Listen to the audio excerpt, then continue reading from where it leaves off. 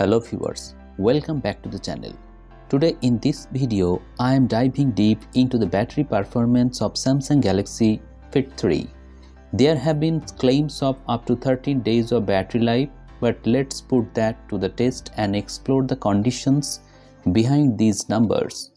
I found some interesting insights on the Samsung Newsroom Philippines, where they detailed the conditions for battery testing.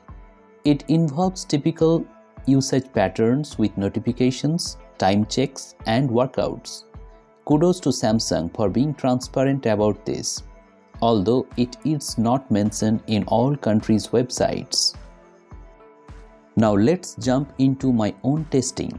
In the first scenario, with all features active and wearing the smartwatch for 24/7, I got a solid 4 days of battery life. It might be not the 13 days claim, but considering the gorgeous display and health-centering features, I would say it's a reasonable battery backup.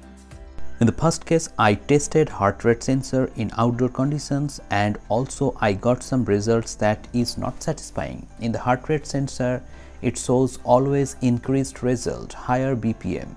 But in oximeter, I can say that this is a very good sensor, because in this sensor you will get accurate results while measuring your blood oxygen level in your blood. I tested this thrice a day, and also I got battery backup of 4 days. Then I started checking the walking sensor, and it connects to the smartphone to get the location, and also I got some accurate results, as you can see here. So considering the price point, fitness tracking measurements seems to be very good. Fitness tracking for 30 minutes a day and also all night sleep tracking will give you 4 days of battery life continuously. During my testing, I kept always on display on for about 8 hours a day. I keep it off during night when I track my sleep.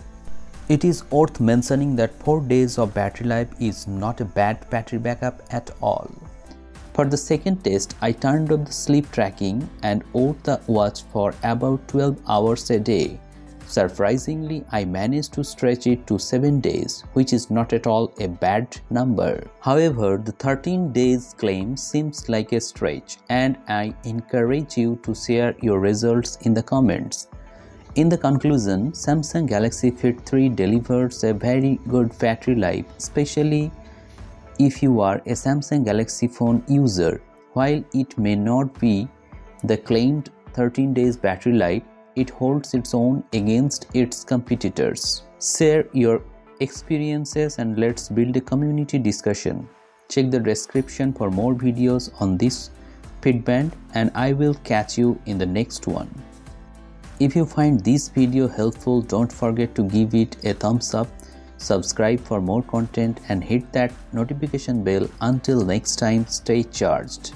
Thank you very much for watching this video. Have a great day.